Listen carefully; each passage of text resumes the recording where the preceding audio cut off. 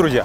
Кузница Тест Драйва и ее ведущий Чабан Дмитрий снова в пути вот на этих вот новеньких Suzuki Vitara. Хотя многие из вас наверняка меня тут же поправят. Дима, эта машина не новая, она обновленная.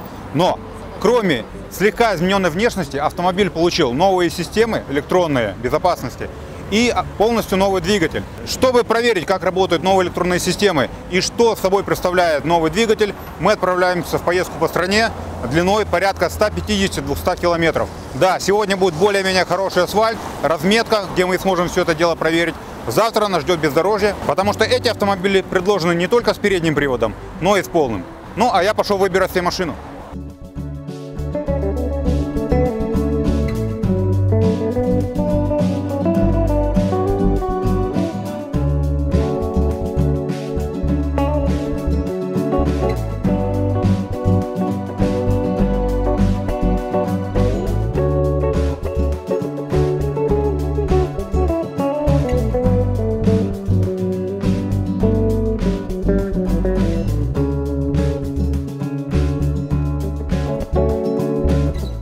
На первый взгляд интерьер обновленной Suzuki Vitara выглядит знакомо, но на самом деле тут действительно новые материалы, потому что верхняя часть торпеда, ну, реально очень мягкая. Раньше она была такая дубовая, вот как вот здесь вот внизу.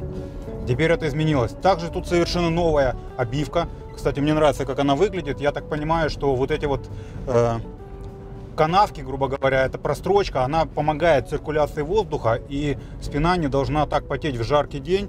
К тому же это не кожа, это типа алькантара, что-то такое. То есть уже приятно. Кроме этого, я вижу новый экран маршрутного компьютера.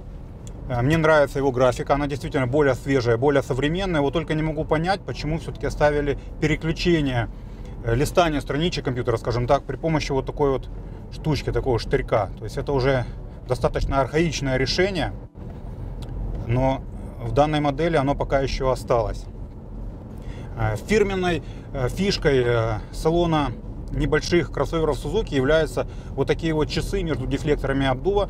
Они теперь немножечко другие по стилю. Стиль тоже стал более такой современный, чем было раньше. Ну и, конечно же, повеселее смотрится вот эта вот отделочная планка, потому что она теперь не просто монотонная такая, а создается эффект такой перфорации. То есть все это освежило внешность хорошо знакомого интерьера. Но это я назвал, скажем так, больше стилистические моменты, но есть и практические новшества, потому что вот этот вот подлокотник с боксом, который у меня под рукой, теперь устанавливается изначально, и его не надо заказывать как аксессуар. Так вот, раз уж мы коснулись моментов сугубо практических, то мне очень нравится, что здесь есть система Apple CarPlay. То есть я шнурком подсоединяю просто телефон через USB разъем, и, пожалуйста, у меня работает навигация, которая на телефоне, которая видит пробки, предлагает объезды. У меня работает записная книжка, у меня работают сообщения. Ну и в принципе я могу пользоваться телефоном через интерфейс автомобиля. Это очень удобно реально. Ну а кроме всего прочего, и это, наверное, одно из главных обновлений модели, это повышенная безопасность. Потому что автомобиль обзавелся, ну, как минимум 5 новыми системами. Сегодня наш тест-драйв проходит по асфальтовым дорогам, поэтому мы как раз можем проверить, как они работают. Например, круиз-контроль, который мы включаем, выставляем скорость и выставляем расстояние до автомобиля впереди. Все. Теперь наш автомобильчик будет, да не будет, он уже сам разгоняется и сам замедляется, привязавшись к автомобилю, идущему впереди. А кроме всего прочего, этот адаптивный круиз-контроль оснащен еще функцией Stop and Go. То есть, когда машина перед нами остановится, Suzuki тоже полностью остановится. Также я не особо переживаю по поводу того, если между мной и идущей впереди машиной выскочит человек неожиданно на дорогу, потому что после обновления Vitara при помощи камеры, которая расположена за лобовым стеклом, и лазера видит объекты впереди, в том числе людей.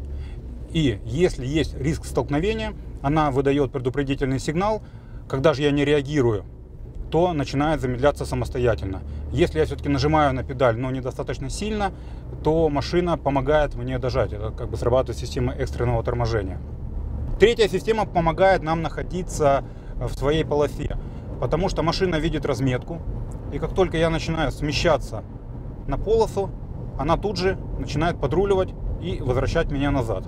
Если же я начинаю просто хулиганить и убирать руки, ложить их, например, на колени, то автомобиль начинает мне об этом сигнализировать, пищать, кричать, а потом система просто отключается. Поэтому в любом случае лучше держать руки на руле и управлять машиной самостоятельно. Это не автопилот ни в коей мере, это не панацея, это просто система, которая помогает, если вдруг вы где-нибудь в дальней дороге подустали, задремали и начинаете непроизвольно выезжать на обочину или на встречную полосу, машина вас подстрахует. Также в этой модели появилась удобная система, это функция мониторинга мертвых зон. Я очень ее люблю и считаю, что это одна из самых полезных опций, которые появились на машине в последние годы, потому что как бы хороши не были зеркала, у них всегда есть мертвые зоны. В данном случае автомобиль сам видит машины, которые приближаются сзади, справа или слева по параллельной полосе. Загорается лампочка в соответствующем зеркале. Если я включаю поворот, то есть хочу перестроиться, Suzuki начинает мне сигнализировать. Лампочка начинает мигать и, самое главное, начинает раздаваться звуковой сигнал. И отдельно меня радует наличие системы, которая работает при движении задним ходом. То есть датчики сканируют пространство, и когда я выезжаю задним ходом из ряда запаркованных машин и не вижу, что происходит справа и слева, мне сигнализирует сам автомобиль. Я бы не советовал отключать электронику в этом автомобиле. Она работает достаточно грамотно, она нисколько не напрягает. В любом случае, если вы хотите самостоятельно управлять машиной, вы можете отключать все эти системы, отключить круиз-контроль, отключить систему удержания в полосе. А управлять Suzuki действительно приятно. И в принципе я понимаю, почему эта модель после своего появления в 2015 году, я говорю именно о 4-й генерации, на рестайлинговой версии, которой мы сейчас едем. Так вот, я понимаю, почему эта модель сразу вышла в лидеры продаж в своем классе. Потому что люди, которые выбирают эту машину, скорее всего, ездят за ее рулем. Об этом говорит хотя бы тот факт, что на втором ряду тут не очень просторно. Также мне нравится в нашем автомобиле такая огромная просто панорамная крыша. Шторка сдвигается при помощи электропривода, потому что у меня бы просто не хватило руки тянуться туда куда-то назад и задвигать ее, либо сдвигать полностью. И такая большая прозрачная панель в потолке реально оправдана, потому что здесь открывается не только передняя часть крыши, а еще и сдвигается назад задний сектор. То есть мы реально открываем огромное такое окно в мир у себя над головой. Вы легко узнаете обновленную Витару 2019 года на дороге. Автомобиль стал выглядеть более зло, но при этом и более респектабельно. А все почему? Потому что теперь решетка радиатора имеет вот такие вот вертикальные клыки. В принципе, это напоминает о модели Vitara S с турбированным мотором, которая продавалась до обновления. Но к турбированным моторам мы еще вернемся. Скажу вам только, что вот такая решетка на всех Витарах теперь сделана не случайно. Также в отделке автомобиля появилось больше хрома, благодаря которому он и выглядит более респектабельно. Помимо этого, Витара получила новые цвета, ну и, конечно же, куда же без этого, новый дизайн колесных дисков. Размеры кроссовера не изменились, но в погоне за облегчением веса конструкторы в 4-м поколении этой модели сделали очень легкие двери.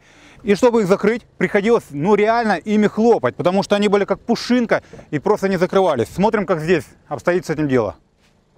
Как видите, легко. То есть видно, что над этим нюансом поработали. Смотрите, я пальчиком буквально... Ну, пальчиком не получилось, согласен. Ну, чуть сильнее толкнул дверь, и она закрывается. Ну, а сзади вы обновленный автомобиль легко узнаете по полностью красным фонарям. На них теперь нету белого сектора, так как сам фонарь заднего хода перекочевал вот сюда, вот в бампер. Нижняя часть бампера тоже изменила форму. А возвращаясь к оптике, скажу, что сами фонари теперь светодиодные. Так как кузов, по сути, остался прежним, то и объем багажника не изменился. Наши вещи, как видите, сюда поместились. Но у нас их, в принципе, не очень много. О, а вот, кстати, задняя дверь, видите, не закрывается. Вот то же самое до обновления происходило и с дверьми салона. Тут надо хлопать, реально, чтобы дверь закрылась.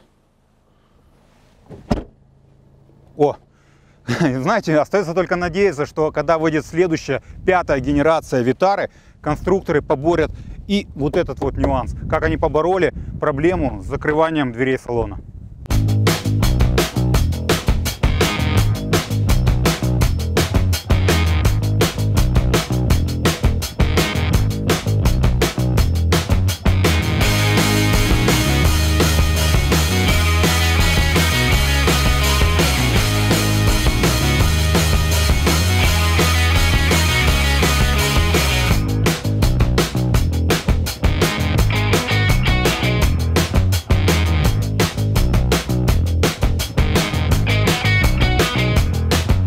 Благодаря полному приводу с блокировкой центральной муфты в такие условия Витара заезжает в принципе достаточно легко.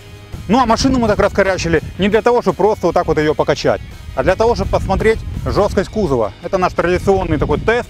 Открываем, закрываем двери. Итак, легко. Тут я даже не сомневаюсь, что он откроется, закроется легко. Нас интересует багажник. Потому что во многих кроссоверах капсула салона достаточно жесткая, а вот в районе проема задней двери кузов играет. Смотрим, что здесь происходит.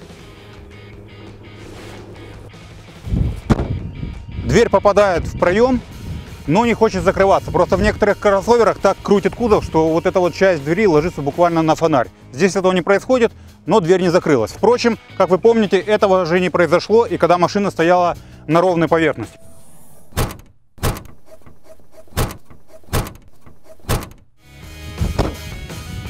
Все, закрылось. Ну и мне остается только надеяться, что в следующей генерации Витары с крышкой багажника будет полный порядок, как порядок сейчас с боковыми дверьми. Их закрывать гораздо проще, чем это было до обновления.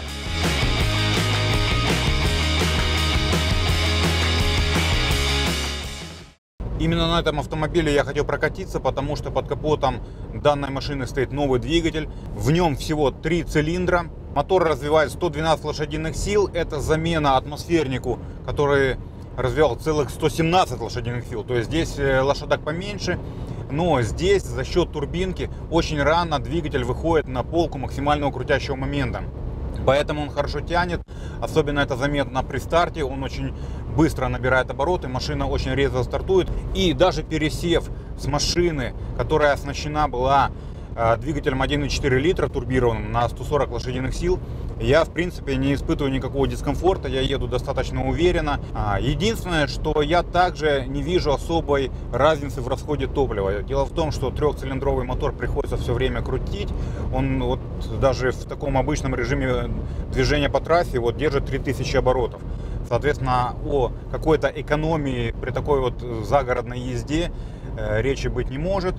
Но мотор работает достаточно мягко, ровно, я совершенно не ощущаю никаких вибраций. Это удивительно, потому что в двигателе не используются никакие балансирные валы. Итак, друзья, закончилось наше первое знакомство с обновленным Suzuki Vitara. У нас были асфальтовые дороги, у нас были песочные дюны. Не очень большие, не очень дюны, но песок был. У нас было вывешивание. То есть, в принципе, программа оказалась довольно-таки насыщенная. Мы опробовали новые системы, мы познакомились с новым двигателем, получили удовольствие от этого автомобиля, от всей поездки. Стоимость машины с литровым трехцилиндровым двигателем и 5-ступенчатой механикой стартует примерно с 16 тысяч долларов. С этим двигателем, но автоматом, самая дорогая комплектация обойдется практически в 25 тысяч долларов. Ну а если говорить о машине с мотором объемом 1,4 литра, то ее стоимость начинается примерно на уровне 22 тысяч долларов и заканчивается в пределах 27 тысяч. Но эти машины будут оборудованы исключительно 6-скоростным автоматом. Ну, а также напомню, друзья, что в этом путешествии с вами был обновленный Suzuki Vitara, Чабан Дмитрий, Кузница Тест Драйва. Подписывайтесь на наш канал, не забывайте про 2 других наших канала: Трудовые будни кузницы и студия Кузница Фильм. Будьте с нами, до новых встреч, пока!